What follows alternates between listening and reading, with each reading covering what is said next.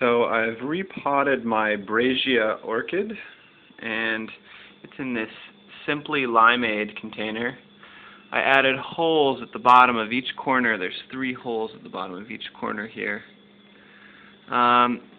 This side, I'm going to watch this side closely because I want the roots to grow.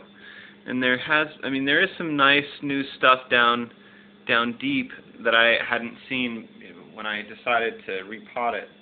But I'm excited. I think this container will let me monitor things a little bit better. And then I'm going to put it in this container to keep some moisture down in here. And apparently, to promote new root growth, you need shade as well as moisture. So actually, I think this is going to become the bathroom orchid for a while.